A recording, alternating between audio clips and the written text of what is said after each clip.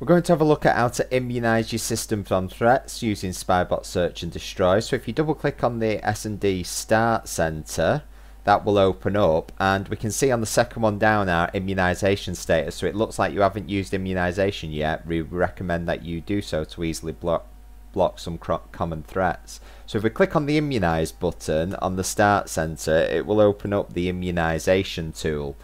And the first time it comes up, it will ask how would you like to immunize. So you can do a pre-selection of what to immunize here. No matter what you choose, you can change what to include or not include in the main window as well. So you can either customize the selection or use full immunization. I would always select full immunization because that provides for the maximum protection on the system. So once you click full immunization, it will start testing your immunization status. So at the moment you can see it's looking at Internet Explorer, and it's changing some settings to secure the Internet Explorer browser from common threats to avoid you getting malware in the first place. And it will go through all the various settings to do with different domains that wouldn't be appropriate, that could cause problems. And if you have other browsers installed, for example Chrome or Opera, it will actually go through all of these browsers, but it will only immunize you for software that you have installed on the system. So it won't unnecessarily start trying to tweak Opera if you've not got it installed. It will only do what is necessary for your system, as well as doing several Windows settings to stop them being changed by malicious software. So the immunization check here is finished. It's done its scan and it's found that we've got no immunization of 206,474 entries are already immunized. That's how many are unprotected. This is 206,474 ways that your computer can be compromised. This is a fairly basic setup with only Edge installed on the system, which used to be Internet Explorer. So you can see there are a lot of things to ensure that you are protected against. So at the top we can see it says immunization. It looks like you haven't immunized yet. We recommend you do so to easily block some common threats.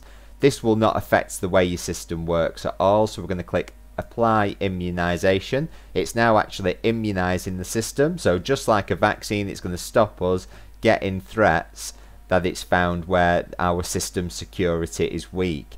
There is no outward sign that this has happened. It doesn't slow down your system, so it is certainly worth doing, and in many cases it can prevent the malware even coming onto your system, which then prevents you having to scan and remove it, prevents the loss of any information, prevents any spyware or adware or keyloggers or any other software like that from getting onto your system in the first place. And prevention is so much better than cure, so it is much better to get this sorted as soon as you've installed it, Spybot, and as soon as you have done the initial configuration, including creating the trust list if appropriate. If you haven't had a look at our video on that already, do check that one out just so you know when it is appropriate to create a trust list.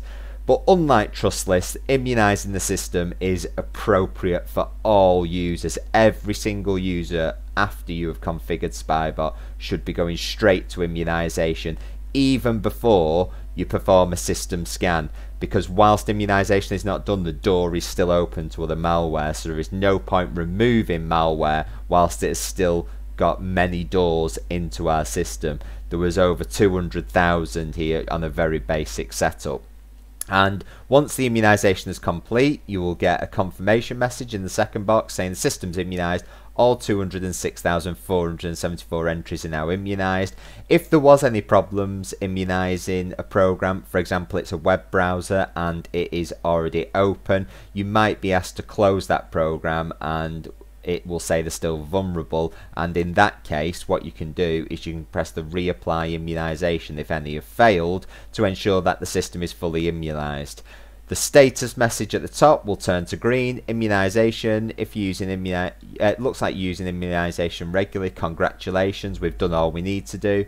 And it is important that this is regularly done, so anytime we need to do it, or if there is any failed checks, if you click the reapply immunization button, it will simply go through the process again. It will check all the current immunizations are in place, and it will also add any new ones. When you do updates to Spybot, there will be new threats that are found and new fixes for those. So even if you have previously fully immunized your system, it is best to check this on a weekly basis to ensure that your system is fully protected. Hope that helps. Don't forget to hit like and subscribe for more videos on Spybot Search and Destroy.